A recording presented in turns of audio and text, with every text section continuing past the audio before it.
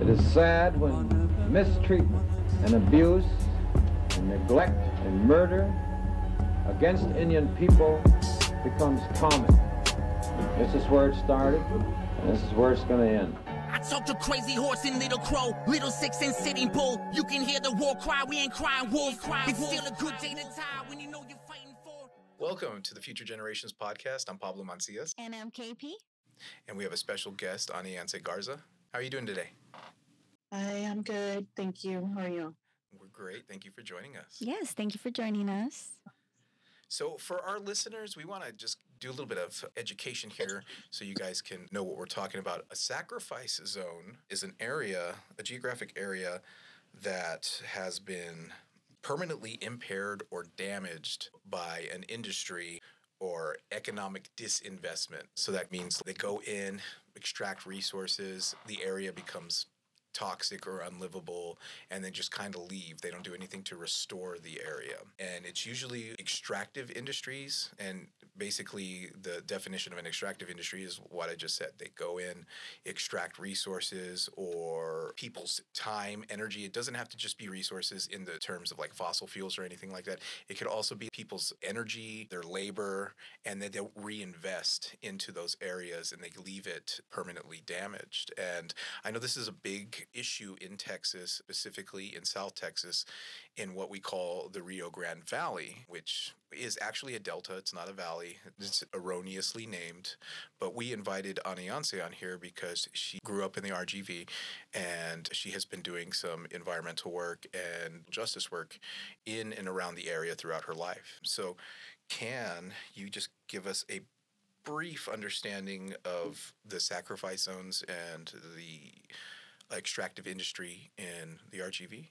Yes. So I guess for me and a lot of people that have lived in the Rio Grande Delta, right, known as the Rio Grande Valley for generations, we are familiar with the way that the area has been used as a plantation in terms of like a resource to extract from, but also the people to be able to be resources, not humans, right? To be able to extract from us, where, you know, a lot of us had our parents growing up picking cotton or picking whatever crop was in the valley in season, you know, in the field, like whole families, including small children out there with like no drinking water or no potable water, people getting sick and all that history that comes with that. But I think like if we go further back, and that's the history that nobody talks about, is the colonial roots of the agriculture and how agriculture was used to cause dispossession and extraction. And the agricultural industry has been a part of that history of taking the land away from people. And before them, the missions and the institution of the church, and how all that is really just a little chain of events. But I know that that's not how people have seen it for a long time when they talk about farming or agriculture or these ways. And it's because we haven't been in touch and we've been separated from or alienated from our indigenous roots as Native original people. And that in that way, we have been totally disarmed of any kind of defense, right? To be able to protect our rights, to be able to protect the rights of our children, to be able to have a sense of identity or connection to that land, which we were forced to toil over for generations. And so we became just instruments in this plantation, right? In the plantation, which is alive and well in Texas. And people usually talk about the South, they think of all these other states, right? And even, you know, when we talk about the funding that is available for farming in terms of independent, you know, anti-colonial farming, you know, with these practices in in Texas, it's virtually non-existent, right? Because we are not recognized in a lot of ways as people who have this. And it goes back to the history of genocide, right? Where our kids go to school and they're taught that they're dead, basically. And my daughter, you know, how she always has to bring it up. She's only 10, but she's been doing it for for like 3 years now. But having to have the responsibility of bringing that up in school so that the other children understand who she is.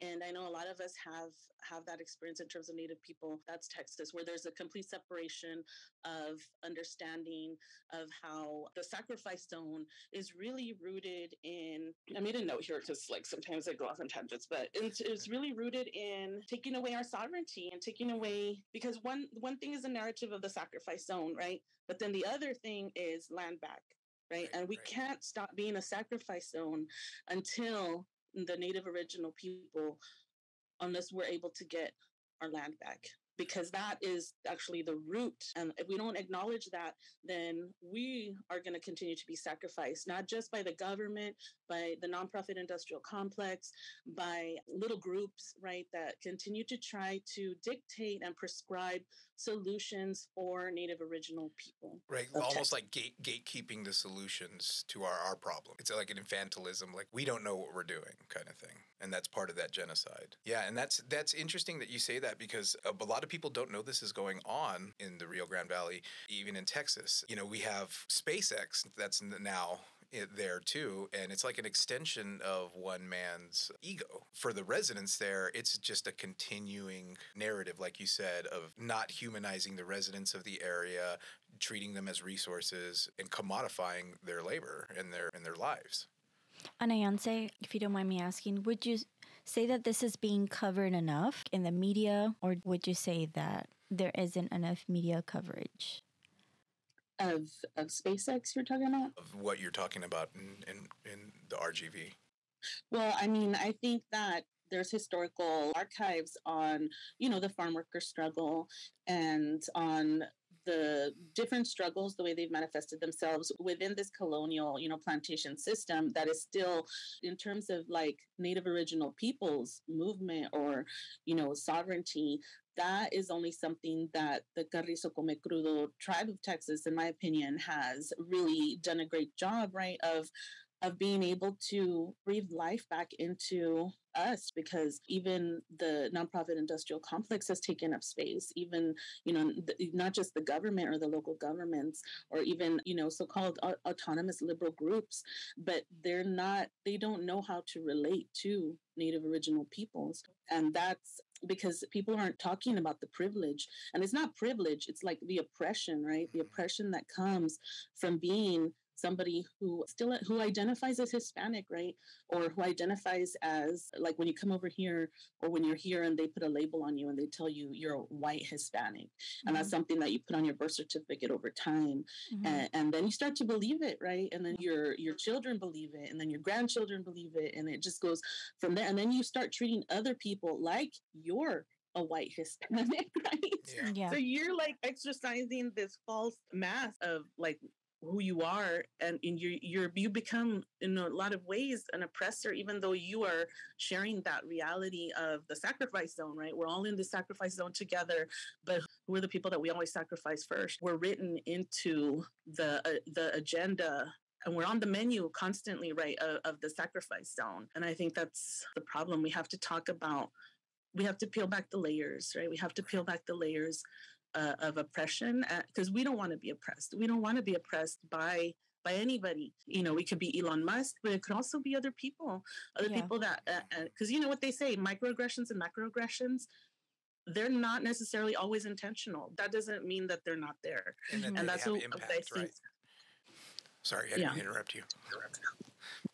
Oh, no, go ahead. No, I was just saying, in that they have impact too. Like that's, and that's something that like I've begun to pick up on as becoming a teacher and like working with like restorative justice and restorative practices, is that like it doesn't matter what the intent is, it's the impact, especially with microaggressions and macroaggressions. It's not the intent. You may not have been trying to impact your surroundings in a negative way, but you did.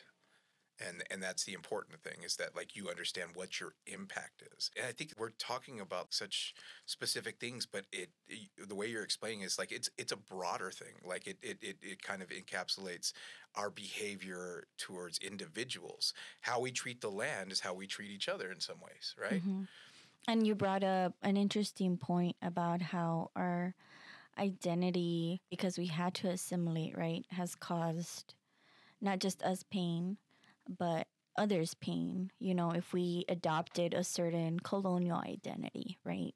And I think that relates a lot to the history that's taught here in Texas, which I think we had a conversation over the week about how Texas history, unfortunately, is not very accurate. And it's almost too easy to assimilate here. And I know that assimilation was a survival tactic. And I think that's why it's so painful to like uncover the layers, right? And to go through history, because it's like you're kind of opening up all that pain. Wounds. Mm-hmm. Mm-hmm. Yeah. And I think for me anyway, I've had to really look at what the word assimilate even means, because I think it's based actually, it's a softening of the coercion, right? It's a word that softens the fact that it wasn't really assimilation. It wasn't really like, hey, I'm going to decide this or that. You know what I mean? It's like it was like people thought that they needed to survive. And even now, even though it's not like they don't chop off your foot or your hand or something, but they are, teaching our children that they're dead when they go to school. So is that a choice? And so it becomes coercion. And then people have developed habits of the plantation. They've developed habits of the plantation to appropriate, romanticize, and co-opt what they think is, right, like indigenous culture sometimes, without really understanding what that means, or without understanding what it means to relate to the Native original people. Mm-hmm. And so that takes a lot of time, and that takes a lot of intention, that takes a lot of self-reflection, that takes a lot of self-awareness and responsibility to do that, right? So that people aren't creating more harm. Mm-hmm. Yeah, for sure. And I feel that I had asked you about if you felt there was enough media coverage, just because I was actually surprised about this topic when Pablo brought it up. Like, I had no idea. And I'm someone that tries to remain informed or try to be informed about activist work in Texas. So I was just really surprised that there wasn't a lot of awareness out there, which is why I just wanted to know your personal response, how you felt about media attention, because unfortunately, Native issues are not given the attention they need, right? Right. And a lot of the climate change activism the Carrizo Comecrudo tribe does, And that's and for me, that's even me, like who's associated, like that's a lot of my family does the work. I've worked with Anayanse in the past. I'm just beginning to learn a lot of this stuff. I had to go to a training with y'all, and it was kind of funny because you guys like know all this stuff. You, my dad, and some other tribal members already know all this stuff because you're well involved with it. I needed the training because I didn't know any of this, and it was really good. It opened my eyes about a lot of things, and it's a lot easier to discuss it because it's that you're not informed about it. It's not in the media. And like, if you try to understand it, there's like so much to unpack, because it's like you said, it's an ongoing thing. It's been going on in these areas for since first contact. It's part of the colonialization, and I wanted to give you the opportunity to come and share that with us to help educate us and our audience. But one of the things we do focus on here is reconnection journeys, and you talked about your relationship with the tribe. I've never asked you this, so I just kind of want to get this perspective from you. Is just how has it been reconnecting with your roots and with the tribe and being reconnected? Can you give us like an insight to that? It's like a really loaded question. I know. I'm so sorry. I think it's been a journey. It's been a big journey for me. It's about my daughter, and it's important for me to stop generational cycles of trauma. And I feel like a lot of that has been rooted for my family and through generations, right? Because I think about generational in time in terms of generational impact and change and the way we're living. And I want to be able to be my authentic self, right? And I want my daughter to be able to be her authentic self, and to discover, to be able to have that, to be able to be connected to life ways that we have been, intentionally disconnected from, so that we can, like I said, so that our children are able to defend themselves, so that it's like going out into the world and you don't have any tools, right, to survive, because when you don't know who you are, you're open to all kinds of manipulation, because people can tell you who you are, and they can tell you, this is who you are, you're gonna do this, and this is who you are meant to be. Then you're not able to truly defend yourself or be yourself, and not even just defend yourself, right, but like to be able to be who we are as human beings. And that's really important. And I'm just grateful for the opportunity to be able to have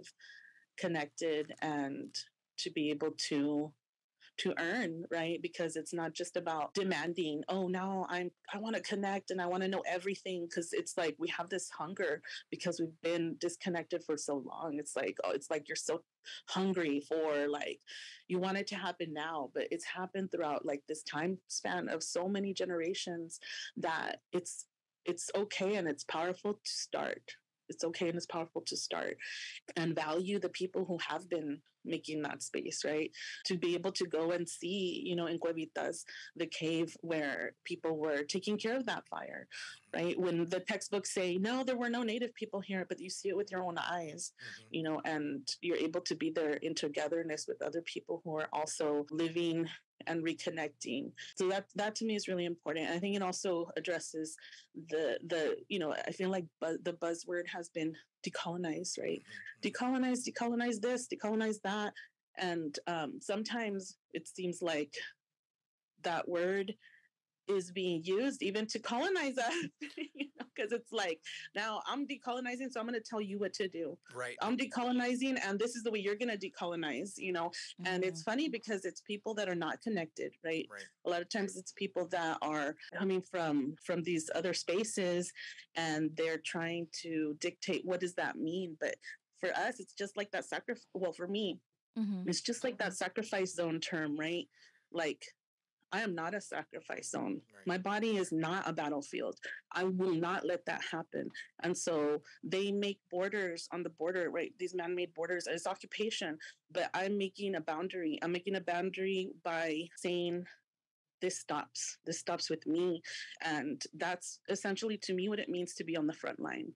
Right. It means that when people put their bodies on the front line, and that is a way that we are exercising, for me, right, or the way I see it, is our sovereignty, because that means that we don't need a border. We're holding space. We're holding space with this boundary, basically, right? Our minds, our heart, our spirit, our bodies, our boundary, and we're taking up space.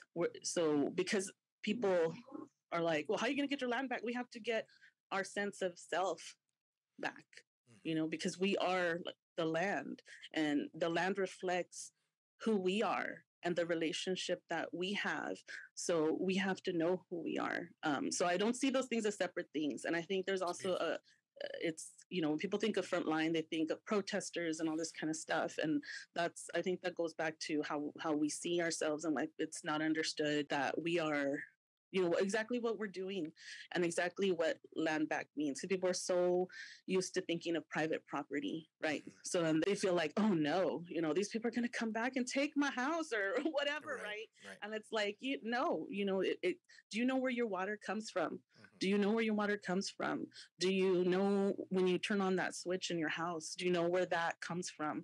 Do you know where your food is coming from, right? And then on top of that, to know the history and the relationship of the Native original people, because you can be an activist and know all those things and then try to train us in what we've already lived. And that too is like gaslighting, right? Because it's like everybody thinks they're an expert and they want to tell us how to live. But that's only something that we can do for ourselves. Right. And what that actually requires is for people to give up space that they've occupied, whether intentionally or unintentionally, and that we need to be able to restore. Yeah. And I want to kind of speak on that specifically and kind of ask you about, you called it the nonprofit industrial complex, which I'd never heard, and it kind of blew my mind because we had a conversation earlier in the week where we were talking about this, and it kind of blew my mind because I've always thought that, like, some of these organizations start off doing good, right? These nonprofits start off by doing good in the community, but then it becomes about serving themselves as an institution. It becomes about the institution itself surviving, and some of that work gets lost. And we had a really, really powerful conversation this last week where you explained how that's kind of happened in the Rio Grande Valley with some of those organizations. And we had a discussion about toxic masculinity and a way some of these organizations operate. If that's okay, can you kind of speak on that? I think it all works together, right? That because it's a way of managing things. It's a way of managing itself, the system, right? And part of the way that things are managed is that there also has to be a toehold in movements, right? Or in resistance, or in, what is it, like new ideas of, or reclaiming new ways to do things. So that toehold is maintained by the nonprofit structure, right? Because then you become accountable to what, right? To the grants, to the funding, where you're giving reports, you're giving information. So say you write a grant and you apply for, I'm going to do frontline work, something like that, or, community organizing. And I've seen this in the Valley, right? Where you basically apply and you don't get chosen, but who has the information at the end of the day, even if you don't get the money? Right? Mm-hmm. And where is that information going to? And there's no accountability. So then who's controlling? And also, like, when people put the call for resources out there to be able to sustain nonprofits, right?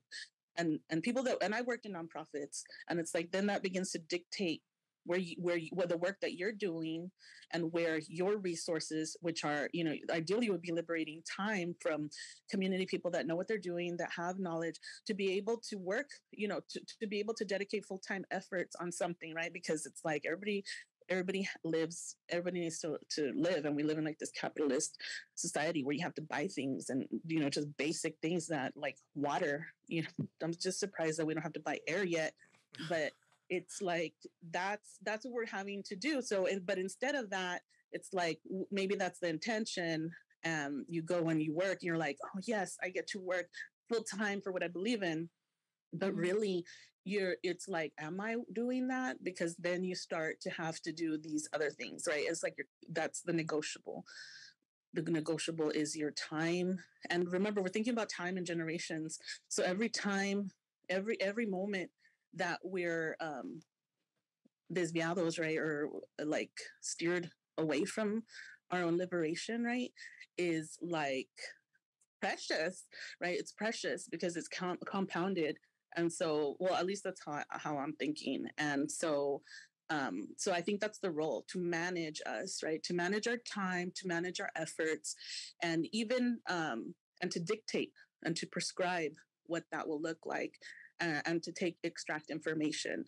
And that also goes for, any institution that is trying to support, sometimes even intentionally or unintentionally.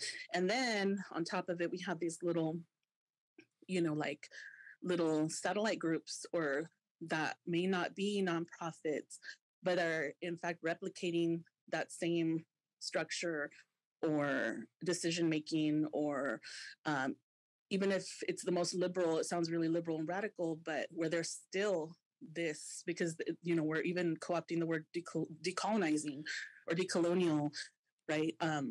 Where they're still trying to prescribe that to the Native original people. Right. Mm-hmm. Which is something that we can only do for ourselves, because we're self-determining people. Right. We're self-determining, we're sovereign. Nancy, I have one more question for you. And by the way, thank you for sharing so much with us. I'm learning. I've been learning in this whole journey with this podcast. So thank you for everything that you have shared with us, and your time and space and energy. And I wanted to ask, what do you do to decompress and to rest? I think I really have to work on self-care. Okay. And I mean, I think it's hard because, there aren't appropriate resources, right, for us. There's just not. So it's like you can what does self-care look like? Like we have to create that for ourselves too. So Mm-hmm. I think, being able to be in spaces with people that I feel like understand, Yeah. and because that's very precious and very limited in itself, Mm-hmm. and where, it's not extractive, and where we can build new types of or new ways to relate to each other, or maybe they're not even new, right? Maybe they're just restoring ways of relating to each other, Mm-hmm. but where like it's not exploitative, not extractive. So I think like the best way to take care of yourself is to be yourself, right? To be able to be yourself and to be around people that are on that journey, so that you're understanding, or that are just, able to understand who you are. Yeah, and I feel like that's a very honest answer, because self care does look different for us in terms of people that are like in activist spaces, or doing heavy work around activism, because you know that the work is so important and you want the information out there and you want to meet goals, but at the same time, you want to listen to your body and rest. But there are certain times when you just push yourself. And I know because I've experienced burnout in the past. So that's why I just was wondering. Well, I think like there's a misconception that you can just unplug. Mm-hmm. And I think like when it's like for your own, when you're struggling for something that has to do with your life, basically, then that takes on a different meaning, right? Like, because can you really shut off your mind when, when you're thinking of all these things? Something that I'm learning too is like to be able to bring joy into my life. Yeah. And like even ask myself, like, what does that mean? What does it mean to have joy every day? Every day for myself, so that my daughter can see what that looks like, and that's not coming necessarily from somebody else or from outside, but how can we be joyful, or how can I be a joyful person? So and recognize and know how to do that for myself. So that I think that's also part of self-care. Like I think people think like, oh, I'm gonna go get my nails done or go to the spa. Well, I mean, which is fine, and that's also probably part of it, like for people, if but I think there's different levels, and it depends. But like I said, like even just taking care of yourself, not even just self-care, but like it begins to affect, it affects our immunity, it affects our mental health, it affects our bodies, it starts to wear on us if we feel like we're alienated. And I think that feeling of alienation actually is the source of a lot of that, because it's like a lot of pressure. It's a lot of pressure, like to have to be somebody else, right? In a colonial system, to have to, like, if you have to mask, like you have to go to work and you have to, and it's obviously like a dominant system, and people are literally saying you don't exist. Yeah, especially in this post-COVID era where people just work through a whole pandemic and we're expected to get back to normal, even though it's not normal.